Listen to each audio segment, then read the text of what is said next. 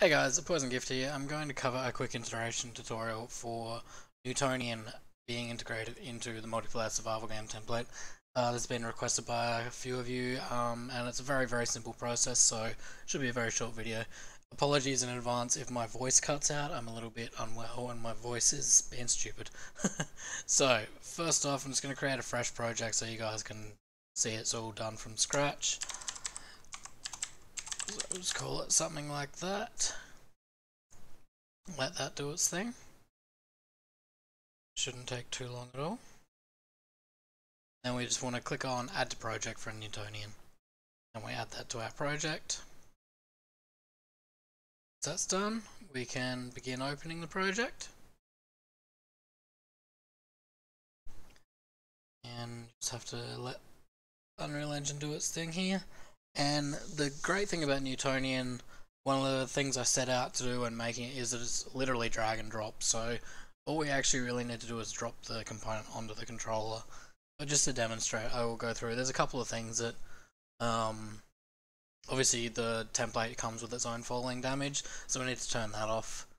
I won't go over configuring Newtonian. There's a separate video on how to do all that stuff that goes into fairly in depth. But yeah. So this should be open shortly.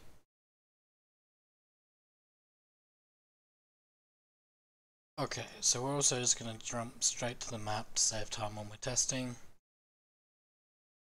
And we're also going to just delete these other spawns, not the landscape, and move this one here straight up to the chest, just so we can really quick at testing. Still a bit low. Go. I hit N, so if we hit play now, we should start right here. So we can just jump down there, and obviously the falling damage in the template is there, and we die.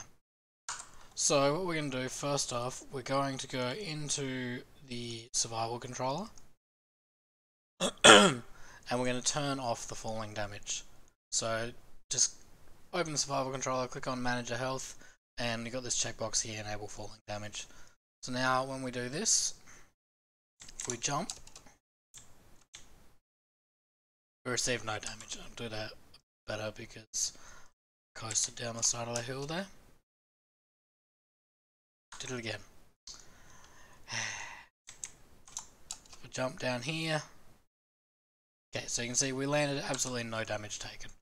So all we need to do now, and you can do this a couple of ways, we just need to add the component. So we can type in Newtonian here, BP Newtonian Manager, or we can just do it through going to Content, Newtonian, Blueprints, and then just drag and drop this guy under there. Now Newtonian comes with its own example health system, so we're going to turn that off. We don't need that. We've got the health system in the template, and we're just going to leave everything else on default because, like I said, I'm not going to go into all configuring Newtonian. The one thing I will say is if you've already been working with the template and you have quite a complicated project, you might want to raise the initialization delay here, and if you hover over that, it does give a rough description about that, and if you look at the video I've got covering Newtonian, it gives a lot more detail on that. So now, once we fire this up, start up here, and if we jump, whoops, don't know what happened there, getting caught on the landscape. There we go. And there you can see we've died. So I'll see if I can find a smaller fall so you can see that it's not just instant death. No, I wasn't far enough. Let's jump down this way behind the AI.